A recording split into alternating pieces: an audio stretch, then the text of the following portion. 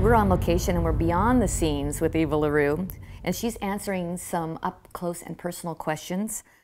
What is the most challenging aspect of your profession?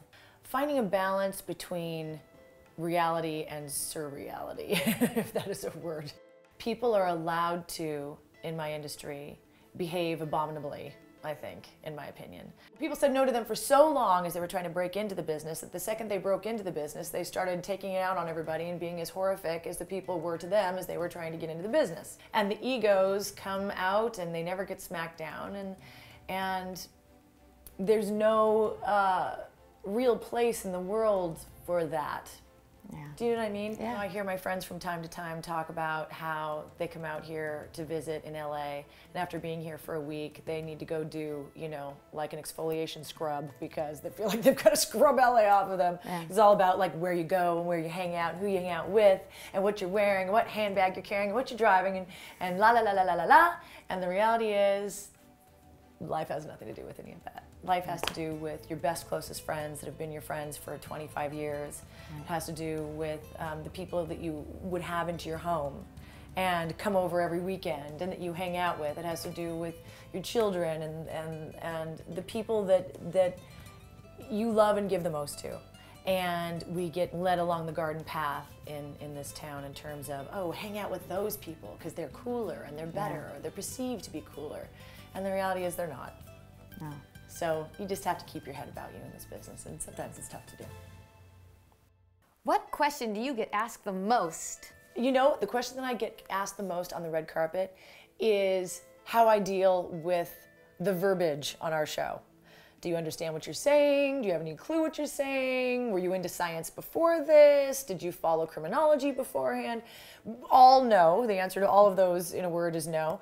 And I've learned so much being on the show, but that's the question that I get asked the most. It is sometimes like speaking in Japanese because I have absolutely no clue what I'm saying, but we've got technical advisors that are on the set all the time, walking us through every step of the way, every science project that we're working on, every procedure, every crime scene investigation that we're actually doing. We have to do everything to protocol. So it's been an amazing learning curve there. But at the same time, there are days you go and you go, what does this mean? Yeah. What does this say? And how do I pronounce it? I feel like I'm back in the first grade. And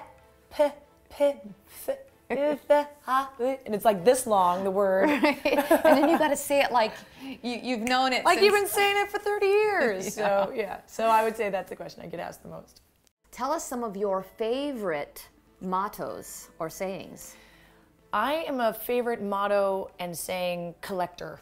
I love them. I keep a journal of all my favorite quotes and things that people give me, things that I run into over the years, and I refer back to them all the time. And one of my favorite ones is, I just jotted it down, the end of all exploring will be to arrive where we started and know the place for the first time.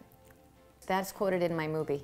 Is it really? T.S. Eliot? T.S. Eliot. Yeah, T.S. Eliot. That's my I love it. But this is a story. It's not so much a motto. It's more of a parable. Okay. And I keep this on my refrigerator because I just think it's so beautiful. So this is a Cherokee parable. And it goes, one evening an old Cherokee told his grandson about a battle that goes on inside people.